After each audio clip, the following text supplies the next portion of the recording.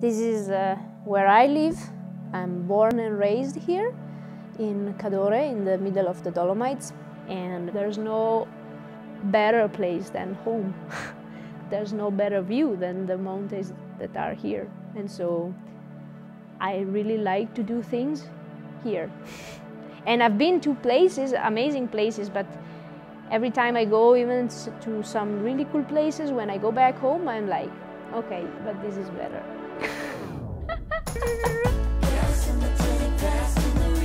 Doretta, Lucetto, Doretta, Lucetto, flipper, Doretta, Lucetto, no!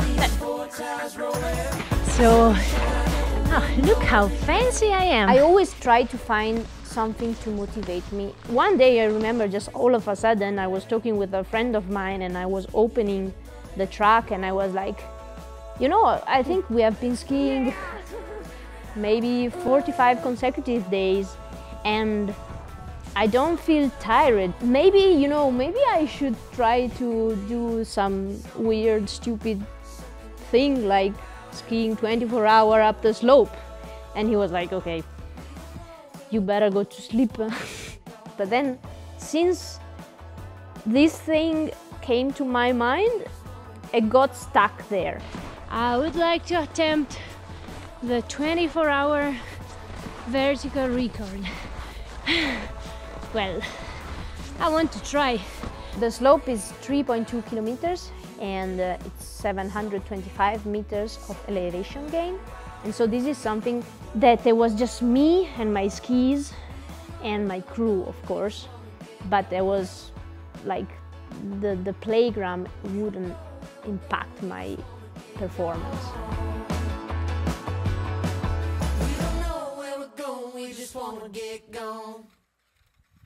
Ma sei un pigro!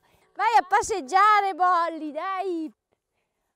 Eccolo! Vai, Bolli! Ok, va! Here we go to a special place where the magic is made. You can see here the treasure, what gives me superpower.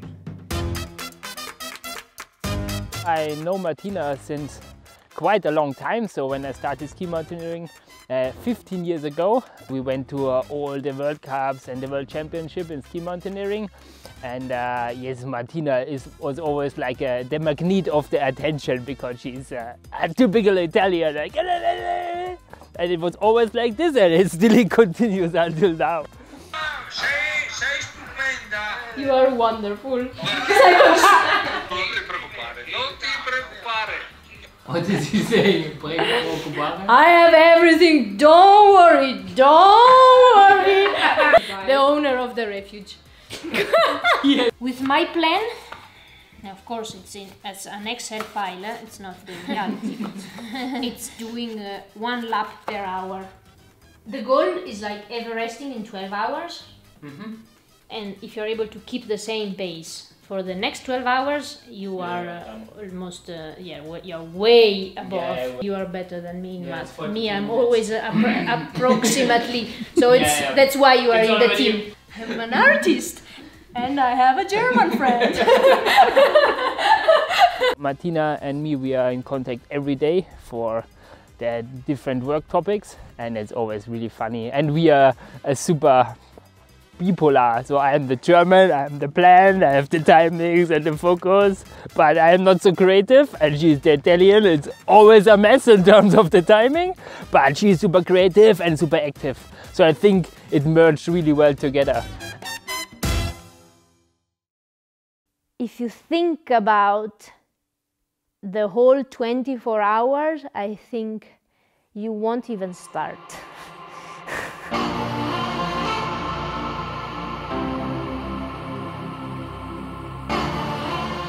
The longest time I've been out racing or like training or whatever has been at the 90K of Chamonix, and it was for 13 hours out.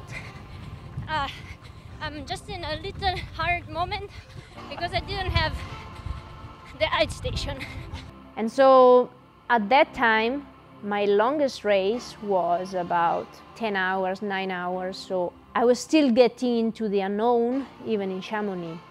But this one, it's a different step because it's not just a few hours longer, it's like twice the time.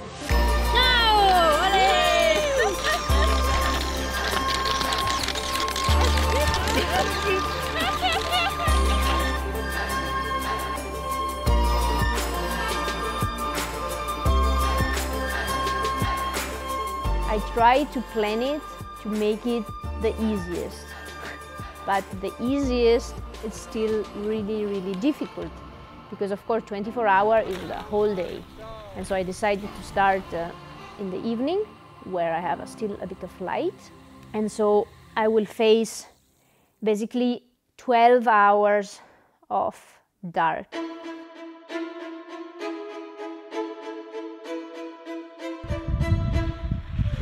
This was the first time I was out for the whole night. You have to set a different mindset. It's like, okay, right now it's not about the view, it's not about seeing the people cheering you on, or it's not about, this is just on you. And so it's like training on a super foggy day with shitty weather, I don't know.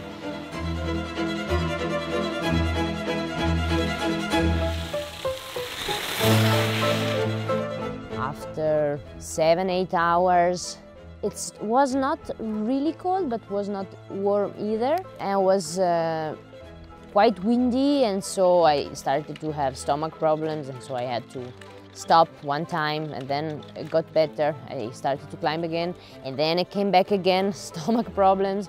And then for like 3 hours or something, I was stopping really often. And so I thought, damn, this is something I can go through, but it's gonna make me waste a lot of time, and it can be worse.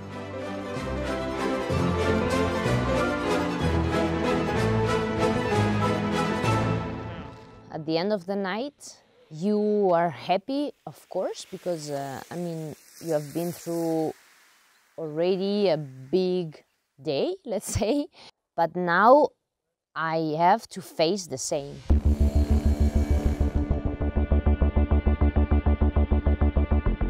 It's incredible with the combination of dry clothes.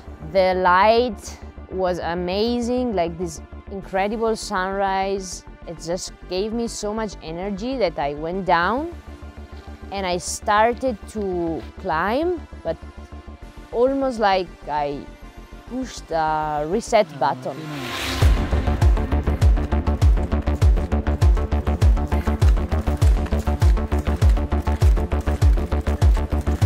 After the 12-hour barrier, for me, every hour, every top I reached, every lap I finished, it was always a new achievement, because I've never went out for 13 hours, never went out for 14 hours, so every lap it was meaning something for me, because it was like, okay, I've done it again.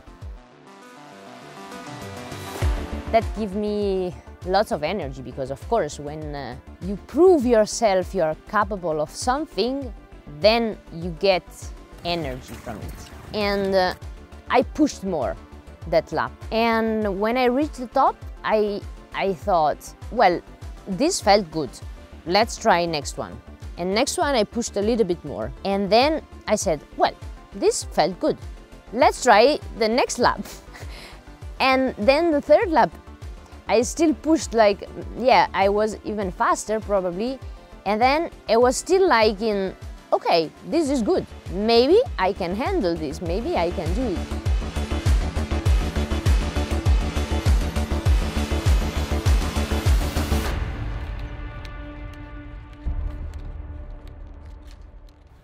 Almost every time that it's the second fastest lap. What do you do? Like you speed up. Of course, the first lap was the fastest, but now it's like the barrier is getting closer to the fastest one. It's because now it's getting close to the finish, and so So if I make it to the 23rd, here I say it, and then I go like the vertical, then I explode wherever you pick me up. Of course, after a few laps, I started to feel a little bit, more tired. But then, even on shorter race, I knew that I have this kind of moments that after you feel really good and then at some point you're like, bah, tired and your legs are kind of sore. But I know that I can go through that moment. And then so I had like 1-2 laps where I felt more tired, and so I stopped more, I ate more, and then I was ready to push again. It's like 2 weeks of heavy skiing in one day. World record! Good job, Martina! Now we keep going. Yes, she was suffering like in the body. She was all like this in the end. But she was like super strong mentally. She had like, when she's beaten the world record, she was like, okay, I'm going up and I'm done. But then when she was here, down here, I said to her like, okay, you have 41 minutes. It's a lot. And she was like, okay, I'm doing one more. Yeah, it was crazy. She made a sprint now. Totally insane, huh? After 17,000 meters climbing, yeah.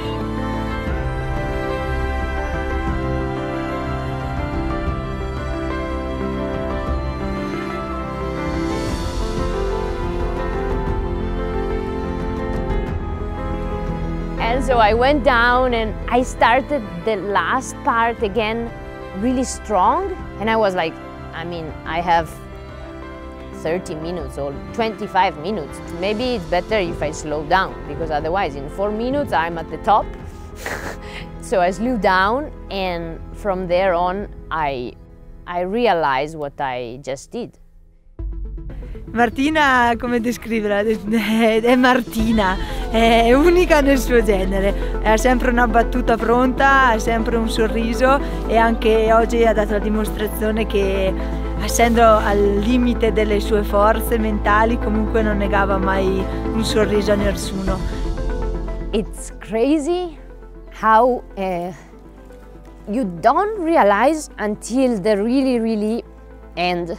Of course I still have the time, but then I felt, no, I'm not going down another time, because that was not my goal. My goal was not to break this record. My goal was to reach this 24-hour and anyway to make it as my project. And so that was enough.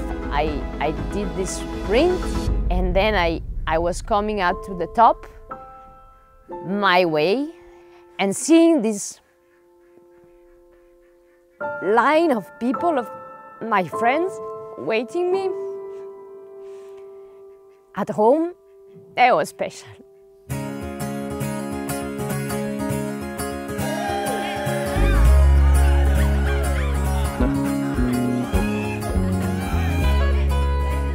Yes.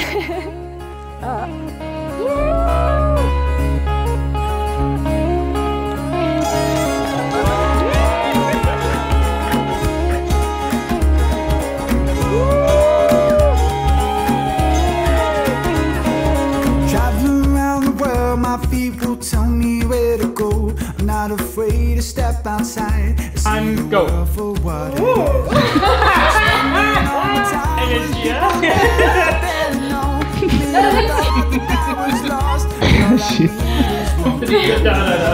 Hey, Pippi Langstrumpf.